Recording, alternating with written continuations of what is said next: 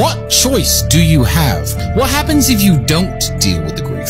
I don't understand. Are you gonna kill yourself? Drink yourself into depression? Ruin your own life? You have no choice. You're on a train track. And you can either change the direction of the train that goes off a cliff, or you can keep it on the track. Time is going to still keep going on, and you are going to be sad. So are you going to be a sad winner, or are you going to be a sad loser? And this is one of the things where I really disagree with a lot of pickup coaching. I don't try and convince girls to have sex with me. I will only have sex with a woman who genuinely is excited and really wants to sleep with me. If I take a girl home at the end of the night and she's 50-50 and there's a way I probably could talk her into it, I don't even try. You kick her out. I will only sleep with women who really want to sleep with me. And I do that for two reasons. One, it protects you from all the bullshit. And two, because I don't want my soul stained with a negative exchange of energy. Do you understand? If I only have sex with women who are absolutely elated at the idea of having sex with me, that gives me an energy about me as a man which makes me more attractive to women in the future. I believe in that, right? Every time I'm with a woman in bed, she can't fucking wait. Yep. And that gives me a power that I possess, that I exude.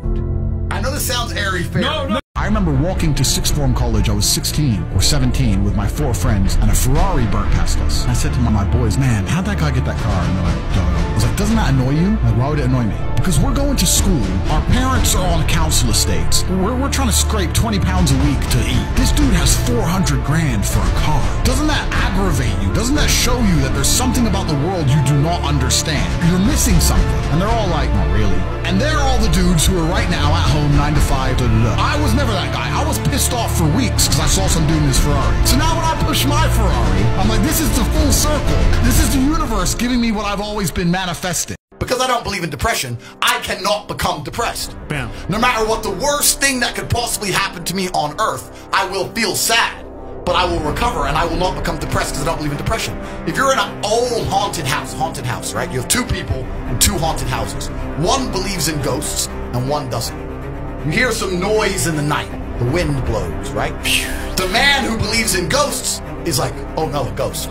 Now he's scared, right? He wants an exorcist. He can't sleep. He's scared about ghosts. He's paranoid. The guy who doesn't believe in ghosts goes, wind, whatever, and goes back to sleep.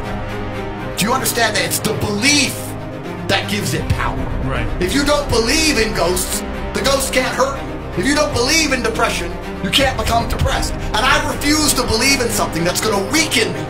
Why would I believe in something that's going to weaken my ability to deal with problems in life? You men out here don't even deserve happiness. You come to me talking about happiness you don't deserve, and you know you don't deserve it because you're a coward and you're lazy and you're weak. You don't deserve happiness. It's good you're unhappy. That's your own mind telling you you need to do more. Because if you were genuinely making an impact on the world and exerting your entire masculine force out into the universe, if you were genuinely doing that, you'd find happiness. This whole independent woman narrative, etc. It's not just about their job, it's about their whole worldview. If I'm on a date with a girl and she's trying to sound independent, I know this guy, I know that guy, oh yeah, my network, and then I was out with this guy. It's like, please, shut up. You're talking about dudes and shit. To me, it's like, I wish you just sat at home and nobody knew you. Speed is extremely important. Speed defies gravity. How does a plane fly through the air and defy gravity? Speed. It's moving too fast to fall. If you're always attacking life, if you're always doing things, if you're always making more money, if you're always traveling the world doing this, doing that, new car, if you're always doing things all the time, unhappiness can't catch. Now, I don't believe that most people are stupid, and I don't believe that most people are lazy. If I were to say to you at home, here's how you can make $1,000 an hour, most of you would do long 10-hour days and make $10,000 a day. You just don't know how to do it, but you would do it if I showed you how. And I don't believe that most of you are so stupid that if I showed you how, you wouldn't be able to do it. But the reason people don't have money in the modern age is that they're remarkably arrogant. So when someone like me says, I've got Hustlers University, I'm a multimillionaire, I have 18 other multimillionaires, and we teach you how to make money, they sit there and go, well, you know, I could do it myself. But if you could do it yourself, you would have already done it. If you knew better, you do better. I learned from people. I had very big influences and mentors and coaches. You got to learn from other people. Anyone who's going to still be poor in the modern day and age, it's just too arrogant. How are you going to be a full-grown man and not be a millionaire? It's amazing to me how little work the majority of people out here are doing. Like, you're a full-grown man living in a transitionary period of humanity where the entire financial system is broken and trillions of dollars are created from the sky, and you don't have a single million? You don't have one? They're everywhere. Like, how are you gonna be a full-grown man and not be a millionaire? Like, are you dumb? Some men are still remarkably lazy. Well, then you're gonna live the reality that you've painted. You made your bed, and you're gonna live in it. That there's nothing else we can do for you. That's the reality of the world. You need to level up as a man. If any man who's watching this, it's not just money. It's not just being in shape. It's everything. It's life experience. It's pizzazz. It's having that famous. It's the ability to tell a story. It's everything. That's the reality of the game. The reality of the game is, if the guy has choices, he's going to consider those choices. A man can be head over heels in love. I can love you with all my heart. I can be ready to die for you, take a bullet for you. But I'll still fuck that bitch. The idea of how men and women work in the West is completely different to most places. Let me tell you what happens if you go to Russia and you find a hot, beautiful woman with a big mafia boss. Do you think that dude is loyal to her? No, of course not. You know what he says? I take care of her. She drives a Bentley. She has my children. I know she's looked after. She doesn't hassle me if I go play games with stupid hoes because I come back to her. And she's like, okay, cool. Well, he takes care of me. It's done. That's how it's done in 99% of the world besides the USA. If you think you're going to find a man with options who's going to genuinely never ever consider those options ever, then he's just a low value dude. I don't want to get political, but Trump is a guy who says what he means and means what he says. And even if you don't agree with what he's saying, I respect a man who says what he means and means what he says. It's better than most politicians who say something and mean something else. Right? I don't like snakes. The reason I'm fighting so hard is because it's nearly the only thing in the world where you have to reprogram your body's natural inclination. So if you take someone and teach them how to run, even though they don't know the technique to be the best sprinter, they already know basically how to run. You already basically know how to swim. You know how to like basically do it. But the human instinct on how to fight is actually completely wrong. You put your head up to look big, you swing low to get more power.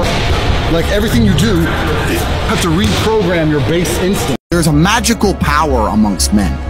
And it's a magical power which has been forgotten and lost. When you put enough men in the same room, there's a transference of energy that makes us feel invincible. I say all the time, your friends should bring out the worst in you. And when I say the worst, I mean, you know, when you're with your boys and you're loud, and you feel aggressive, and you're about it, and you'll talk to that bitch, who cares if she says no?